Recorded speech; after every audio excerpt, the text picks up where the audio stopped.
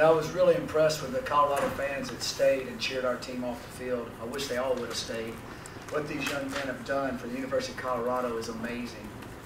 And how they fought through everything is amazing.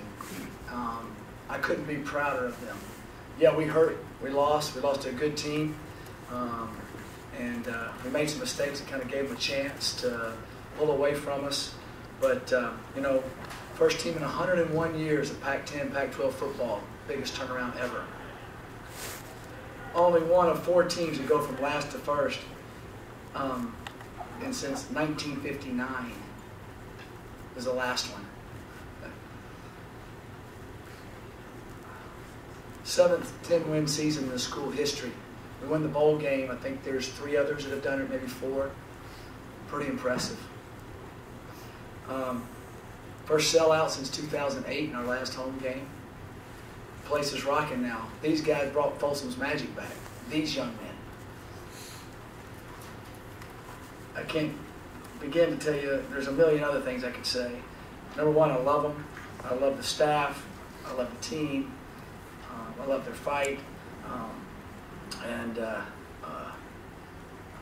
Again, what they've done is amazing. Tonight was tough. There's no doubt about it. Can't put a damper on the whole season. And we'll bounce back and go play in the bowl game, which is going to be fun for our guys to play in and send these seniors out the right way. So I'll take any questions at this time. Questions for Coach? Back, middle. Coach, you mentioned those seniors. Obviously, experience has been so instrumental to this turnaround there. How do you kind of keep the momentum going when you have those seniors who are already in there? What now? How do you kind of keep the momentum going when you have so many experienced guys who are going to be leading the program after the bowl game?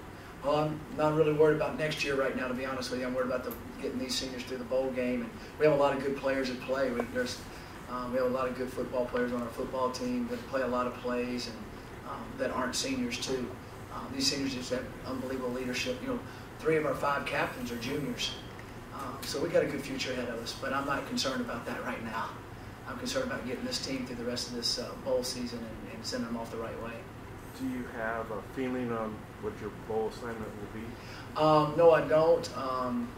You know, it's one of the top 4 in our league, wherever we fall. We'll find out Sunday, like everybody else. Hopefully we'll be in the bowl, the best bowl we can be in, is what we hope. Coach, do you guys want to play in that Rose Bowl?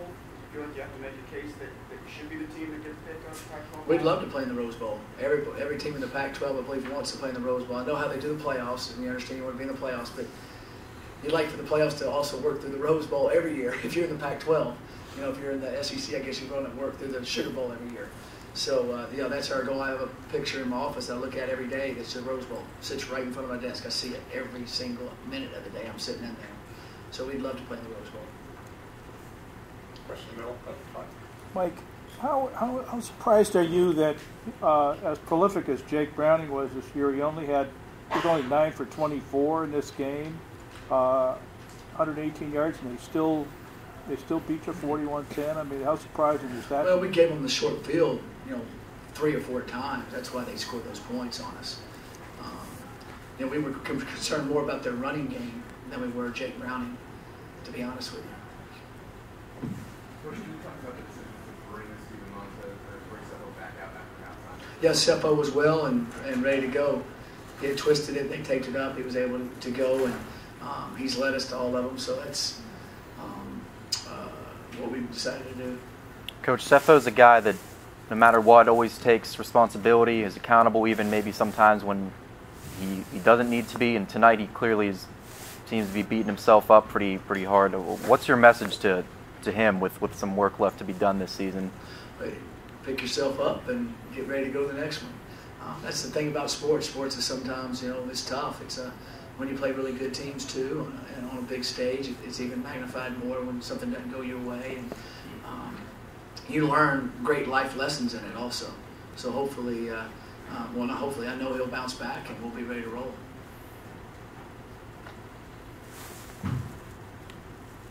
Questions right here on the right. Right on the right.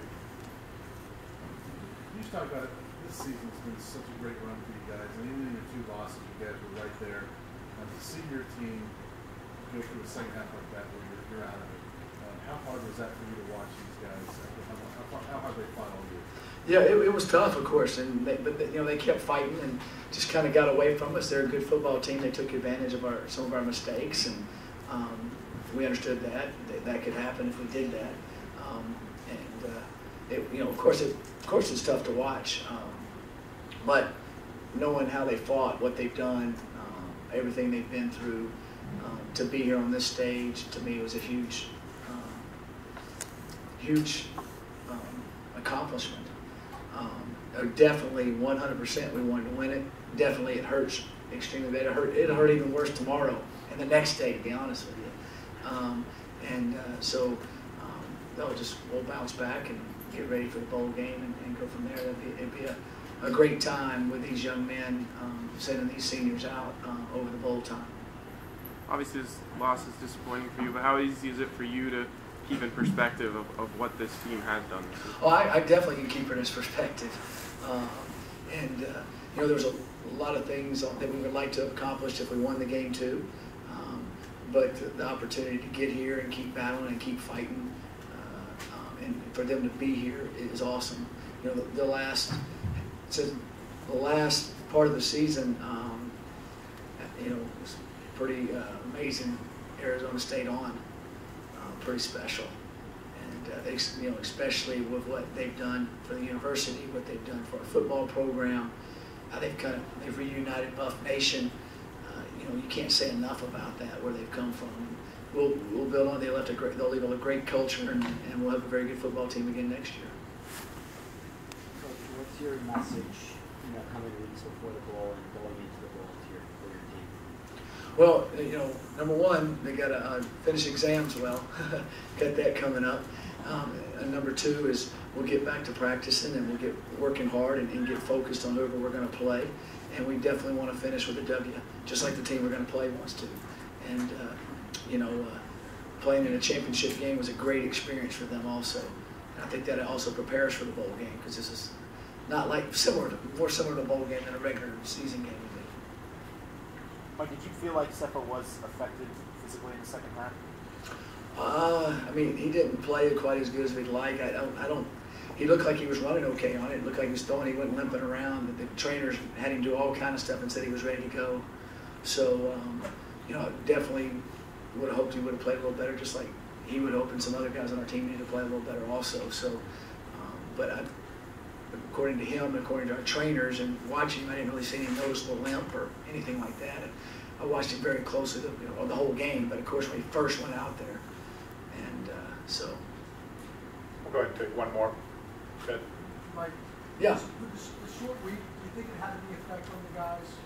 They had an extra day of preparation and reps. I would like to say it did, but I don't think so.